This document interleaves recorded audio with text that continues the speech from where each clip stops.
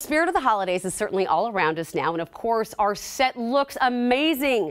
But if you don't think you could do what we've done, I say bah humbug. The professionals at Lucky Home in Issaquah make it easy to turn your house or your tree into a winter wonderland. Denise Jensen recently showed us how to layer our tree so it's dripping with joy. It is always a visual delight walking into Lucky Home, but at the holidays, boy, does this place sparkle. Look at this magnificent tree that greets you as you walk in the door. It is like a winter wonderland personified. Denise, I can't tell you how in awe I am every year when I come in, but really, this one is over the top beautiful. Well, thank you. We had a lot of fun doing this.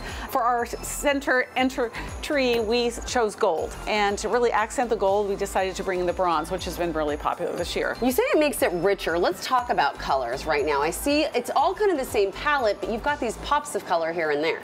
Yeah, within the gold, we picked lots of different types of gold, different shapes, different textures. You've got a smooth going here, you've got real textury and sparkly here. And I love these bows. I think these are a phenomenal touch. Anything extra you can add, and like I say, I love this bronze because it really gives us a pop of color. The other thing I really like about this tree is it's so interesting. There's like a lot of dimension. How do you create dimension on a Christmas tree? Well, the best thing to do with a tree is first of all pick one that's not too full, because it's really nice to be able to reach into a tree and layer it. So if you look inside, you want them to all hang at different levels. And so that gives you a depth into the tree.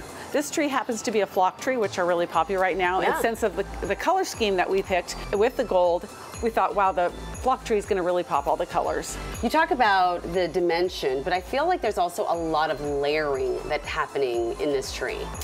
Well, layering is very important. That's what gives you your depth and dimension on the tree and makes it more interesting. I like to start with a tree that's not too heavily full, that you have room so you can reach in, literally reach in and put ornaments and tuck them inside. Let me point out some of the garlands as well. This is a wooden. That is a wooden garland. Wood. Yeah. That is so cool. Who would have thought of putting that on an elegant tree? But it's beautiful. It's just painted kind of a rustic gold. And most people traditionally just will wrap their garlands around the tree. You can actually do many different ways, and you can do different ways on the same tree with different garlands. You can notice we've definitely put different garlands on. Here's our little curly sparkles going around the tree. It's like a ribbon covered in glitter. Have you seen anything better? No. I think I could just wear this around the house and I'd be happy. And so you can see how you can take that and just twist that. Here's an example of the would-be just going up and down. So I think the real thing for interest and depth and dimension, like we're talking about, and seeing the different textures, you don't want to do everything the same.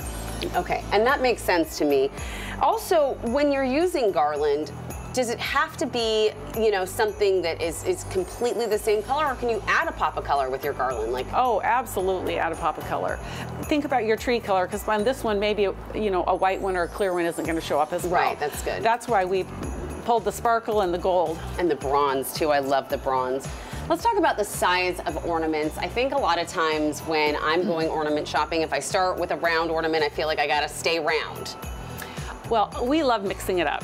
I like using different sizes in the same shape. So even within round, go big and small. And even if you have a smaller tree, you can go, like this is a 4-inch ornament right here. You can go 3-inch and 4-inch if you don't have a large size tree. This tree screams for a big chunky ornaments. I will say I have noticed that I have bought, I feel like, all the ornaments in the world, but then when I get them on the tree, I feel like I could use more. Is there ever a time when too much is too much?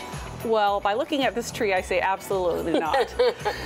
We love a packed tree. It's amazing how it comes together with all the different things, and that's really what makes the interest. I love it, and I love that when I come here and I ask you to help me put it together, you don't have to help me put it together because you've got everything grouped in these perfect spaces. But I do know that everything sells out fast, right? Well, it does. It's amazing how so much is sold even before Thanksgiving.